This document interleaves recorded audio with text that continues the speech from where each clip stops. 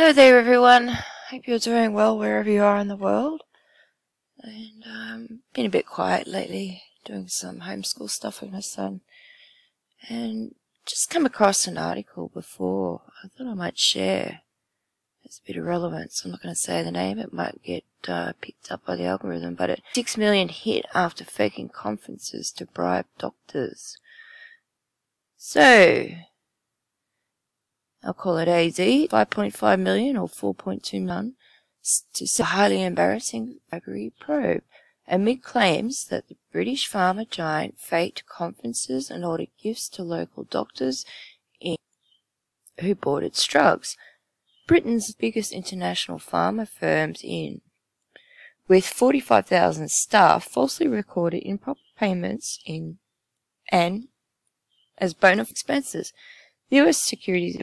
Some bribery allegations go back as far as 2005, with AZ said to give conference support, travel, cash, and other benefits, mainly to Chinese and Russian state medical workers, to reward or influence the purchase of its drugs.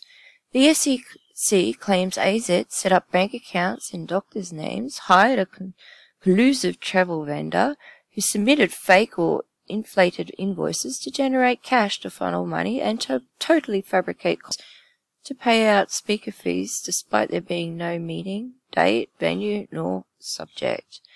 Some employees at AstraZeneca have also paid cash to local officials to reduce or avoid local fines, even created written charts and schedules about predicted or actual bribe payments, the SEC said. These were either offered to or to particular hospitals or medical with of AZ's products during the corresponding period, or favourably influenced the inclusion of AZ's products on formality or reimbursement drug listings.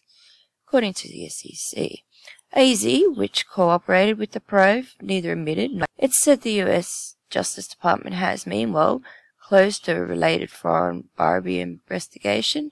We are pleased to have resolved the resolution of these matters, the company said. The US watchdog said AZ has tackled problems with its compliance and fired some staff involved.